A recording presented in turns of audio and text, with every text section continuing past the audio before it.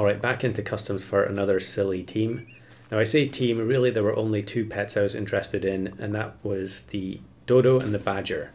So Dodo Badger doesn't really make any sense. You never see that combo in pack 1 because the Dodo would give attack to the Badger, which then increases the likelihood that the Badger is going to faint and kill the Dodo behind it. It's not 100% guaranteed. I mean, you could play Dodo Badger with a level 1 Badger and then give the Dodo a melon, but it's still going to be a pretty suboptimal team and you're still going to end up doing damage to the Dodo even through the melon once the Dodo's attack is high enough. So what I decided to do, given that I, for a change, have extra spaces in the team, a lot of the time I'm going for builds where I need 3 or 4, probably sometimes even 5 specific pets in the various slots. So we have a bit of flexibility with this one. So I decided to go for Worm plus Jerboa to try and scale the team up. Now, Jerboa is way more common than it used to be. It was previously almost a never see. You would only see people taking it when they were trying to get the achievement.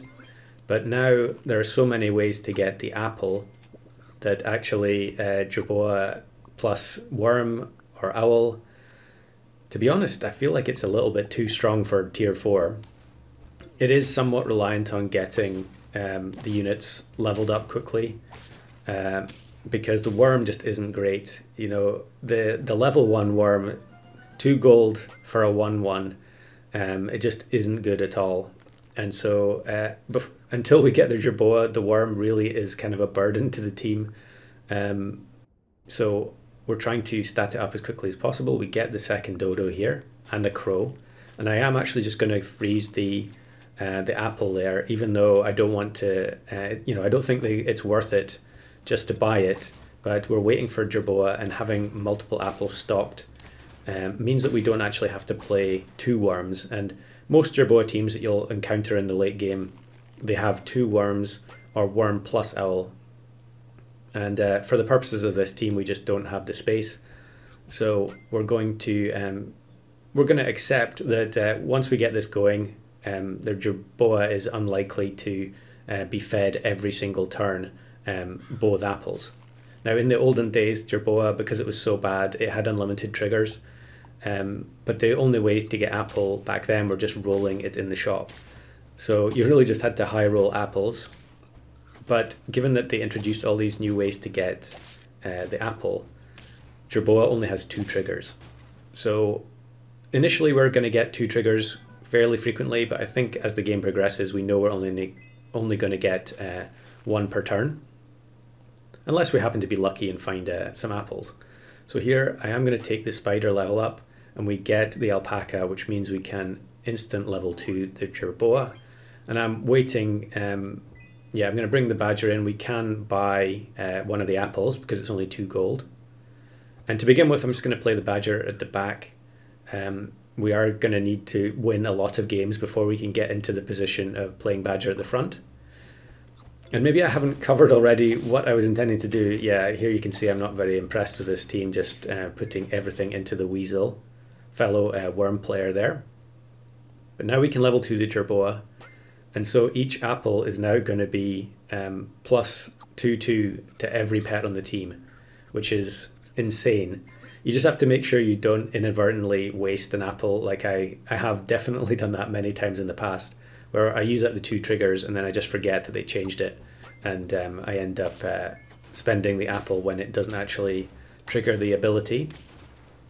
So we're now going to start winning a lot more games because the level of scaling is rapidly going to increase the strength of the team.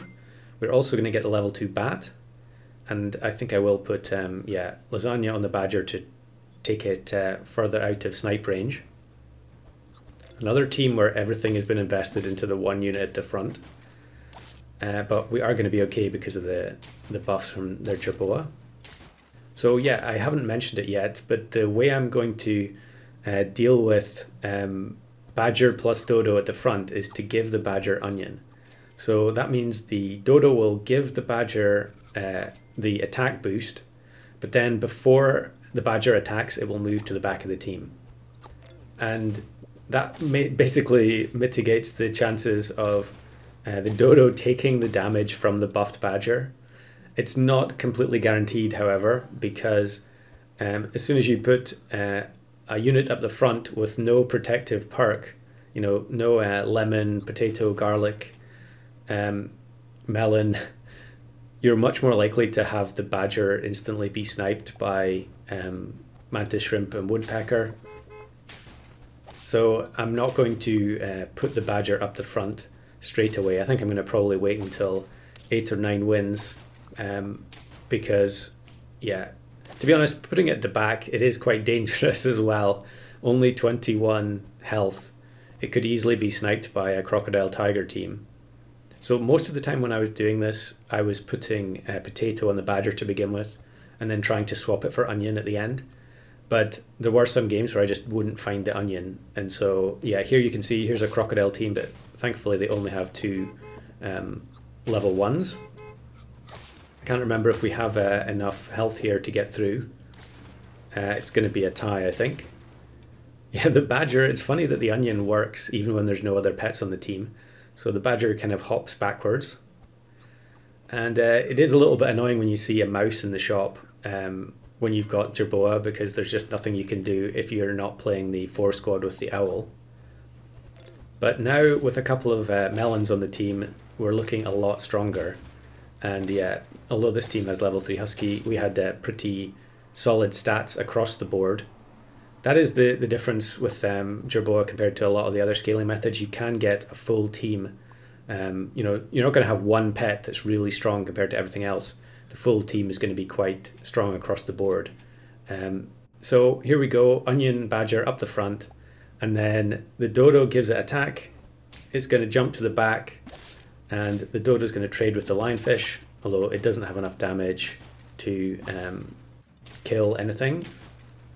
And we get the win there. So apple for their jerboa, probably the last one.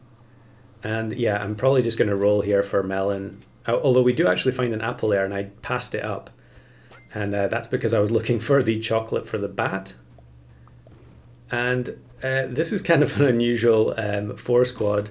I guess they were going for a copy achievement there. And the level 1 lionfish at the back is going to do nothing. So there you go, that's how you can play the inadvisable dodo-badger combo without actually losing the dodo to friendly fire. So here are some of the bonus clips. Now, this is the exact same lineup. I think it was maybe the game before or 2 games before, where I got into a good position. We've got the level 3 bat again. This time we actually have level 2 badger, so it is going to do a lot more damage. Now, I find the onion. We're on 9 wins, but I'm on 3 hearts, so we're actually going to set up to try and throw. So we'll put the weakest units at the front, we'll put the dodo with the badger in the middle. So now we just need to hope for a strong team to bail us out. And it is a strong collection of pets. These are all things that you see a lot in customs, but unfortunately the bat weakness is going to hit the camel, remove the melon, and actually the badger didn't have enough damage to kill the dodo anyway. So that was a bit unfortunate, but I guess it worked as a proof of concept. And then I went on to get the winning run afterwards. So here are some of the other bonus clips. Now we've got a different trio of pets in the back, the crane, cat and swan. And we've got the level 2 badger again, so it should do a lot of damage. Unfortunately, this team has Peanut on the cat. I actually think their stats were just too high anyway. We weren't going to get through that team.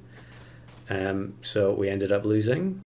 Not that common to see the peanut from the walrus rather than the mongoose, I would say. Here's another one where, yeah, I'm only on 4 trophies, but I had to show this because, yes, it's another infinite team. We actually double hit the gorilla there, so it activated 2 coconuts at once, but I think 4 50-50 units on turn 12 was probably going to be a bit too much, no matter how I'd buffed my team.